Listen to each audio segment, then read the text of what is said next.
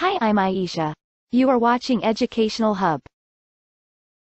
Plagiarism poses a significant problem that can result in severe repercussions for writers, students, and professionals. Although many individuals grasp the fundamental notion of plagiarism, several distinct forms may not be readily apparent. Throughout this video, we'll delve into the different types of plagiarism, discuss how to prevent them, and emphasize the importance of upholding academic integrity in today's digital era. Let's get started. So, first, what is plagiarism? The concept of plagiarism often brings to mind the act of completely replicating someone else's work. Nonetheless, plagiarism encompasses more than just straightforward duplication.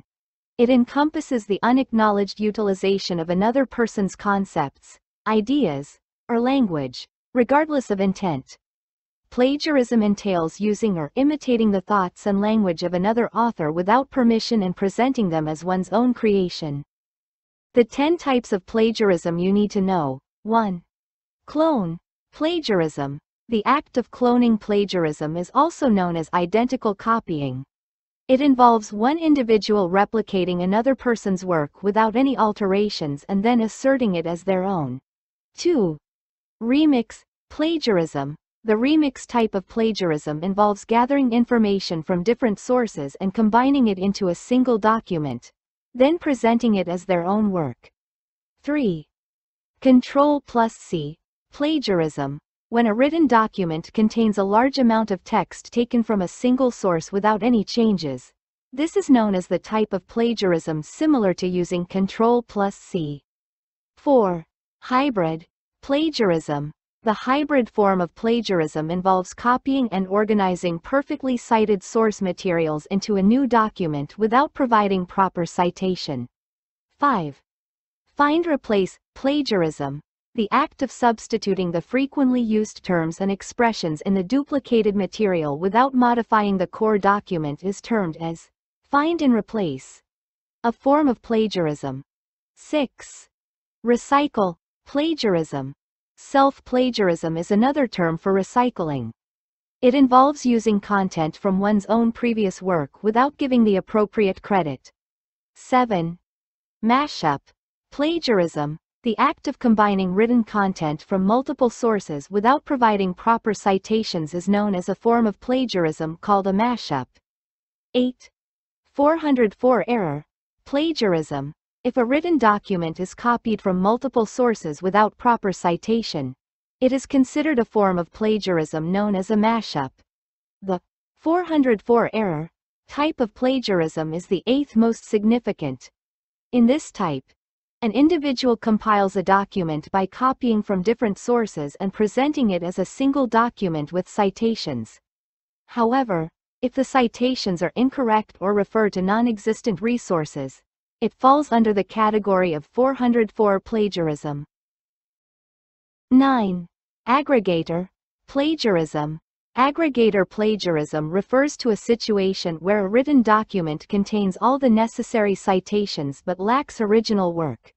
10. Retweet plagiarism. If the written document appears flawless with correct citations, but still bears similarities to the original text in terms of structure or wording, it constitutes retweet plagiarism. The effects of plagiarism. Plagiarism has more than just ethical implications. It can lead to significant outcomes. 1. Penalties in academia, ranging from failing grades to being kicked out of school. 2. Professional ramification, losing employment, harming one's reputation, facing legal consequences. 3. Personal consequences, losing credibility and trust. Tips to avoid plagiarism. 1. Ensure to thoroughly comprehend the original document through multiple readings before commencing the explanation. 2. Avoid replicating any content from the original document. 3. Provide appropriate references for all sources used, such as books, journals, websites, and videos. 4. When citing online sources, ensure to include the accessed date and correct URL in the reference. 5. Quotations and definitions should be cited verbatim without any alterations. 6. Always include a references section when composing academic papers. 7. Double-check all citations prior to submitting your document. 8.